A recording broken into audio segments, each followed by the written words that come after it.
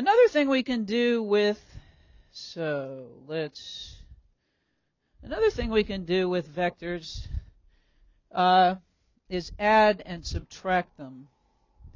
And this turns out to be something that we end up doing all the time. It's actually very important in the kind of describing physical systems we're going to do. So it's worth spending a moment thinking about how to do this both algebraically by manipulating the components of vectors and what it means graphically, what it means by if you're drawing arrows in the physical world.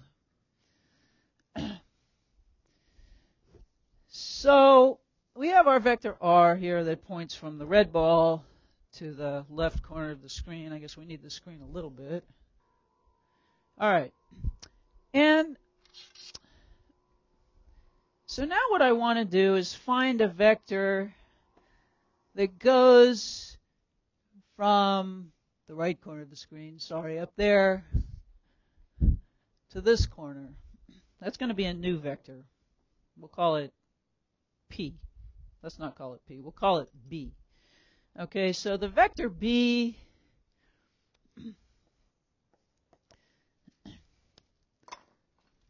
starts at that corner and goes over there. So what do you think it's going to be? Okay, so x component. Well, what do we got? We got about 1, 2, 2.5 meters.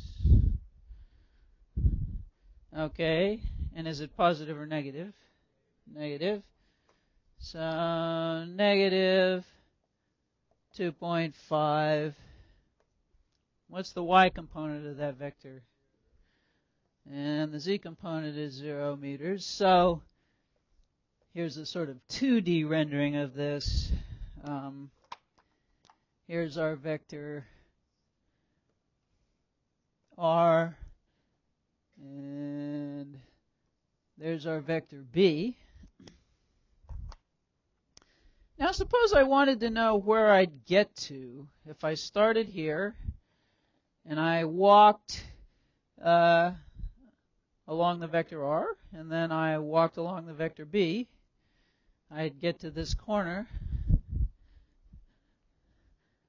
So where would that location be in terms of that origin? How do I write the location of this corner in terms of that origin? It is indeed just r plus b. So we'll call this vector here is r plus b, and let's see what we get. Not surprisingly, we just add the x components, add the y components, add the z components. And so we're going to get r plus b is going to be negative 4.5 to negative 1 meters. Let's just make sure that seems sensible physically. Still negative 1 meter in the z direction. Still 2 meters in the y direction, but a longer distance now in the negative x direction. So we add vectors. We get a resultant vector that's the sum of two vectors that is equivalent to starting, that's the displacement of that corner of the screen from our little origin, equivalent to starting here and just walking straight to it. Notice that graphically what this was equivalent to was adding vectors by putting them tip to tail.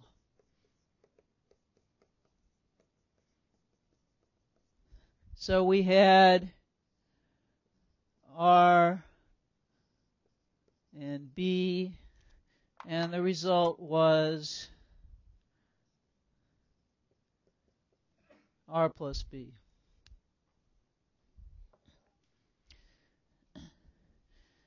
So that's the sum of two vectors, what you get if you add two vectors. Well, algebraically, it looks like if this new vector r plus b, which let's give it a name. Let's call it C. So we have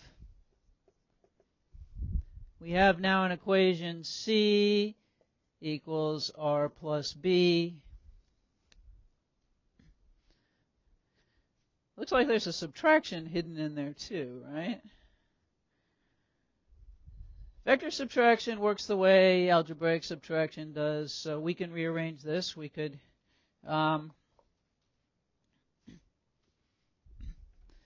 so if we say subtract b from both sides, we get C minus b equals r. Not a big surprise. And this is C. And we know that's going to work because that's how we constructed it in the first place. Notice graphically, though, what this corresponds to. We're taking two vectors and putting them tail to tail. So we have our vector R well, that's true. What we're really doing here is, and I made this harder, this is true, but let's actually do it the other way to start with, just because it's easier to draw. We'll do this in a minute. It's true, but let's do the easy thing first, because it's easier to see. Okay, let's actually do C minus R equals B. And the reason that's easier is the vectors are conveniently, C and R are already conveniently drawn tail to tail, which is what we want to do when we subtract vectors. So here's R, here's C. So when we have vector subtraction, we put the vectors tail to tail, and then we draw the resultant vector, the one we're interested in, starting at the tip of there and going to the tip of there. So this is our vector B. So subtract.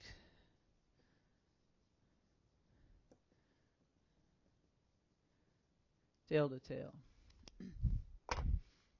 Now, to keep us honest, because I started to do this, let's do the other one. Subtraction. By the way, this vector B is now called a relative position vector, because it gives a position of this location relative to the tip of R, not relative to the origin. And often we're going to be interested in relative position vectors because the thing that matters when you're considering the gravitational force on a spacecraft due to the moon is not where the spacecraft is relative to the origin, say, at the center of the Earth, or not where the moon is relative to the Earth, but where the spacecraft is relative to the moon. So we're going to be calculating a lot of relative position vectors in order to calculate things like gravitational forces, electric forces, even spring forces involve relative position vectors. So this is a relative position vector. Now, the other one. I started to do C minus B, which should be R. And there's a problem here because these vectors are not tail to tail. So we got to move one. This is okay. When we draw vectors in space, they represent positions or displacements in space, but when we start doing math with them, it is okay to move them. The key to moving a vector, though, is you can't turn it. Okay, you can't rotate it. So you've got to move it parallel. So we would have to redraw this. How? Well, we want the vector C. So that's that vector. And now we want the vector B, and it needs to have its tail there. So looks like if we redraw it without rotating it, just translating it. And this was our vector R. Sorry, this is C. This is, I'll get it once. This is C. That's indeed B. We want C minus B. It better come out to R. So we better start a vector here at the tip of B, draw it to the tip of C. This is indeed going to be C minus B, and that is indeed our vector R. It's a little harder to see. If we put it back over here, we can see that it looks more or less correct. So it works. And it's legal to do that rearrangement. Okay, one key thing that we're doing when we're talking about writing vector equations, talking about vectors being equal, I just want to be very explicit about because it's important. When we say a vector is equal to another vector, that is a very stringent statement. I think I'll move the origin for a minute. It's still here. It's just invisible now. Because it means a lot of different things have to be equal. So if we say a vector D is equal to some vector F, there are a lot of things that have to be true. So if this vector D, we often write it symbolically as D sub x, D sub y, D sub z. These are the x, y, and z components of the vector. And F, of course, would be F sub x, F sub y, F sub z.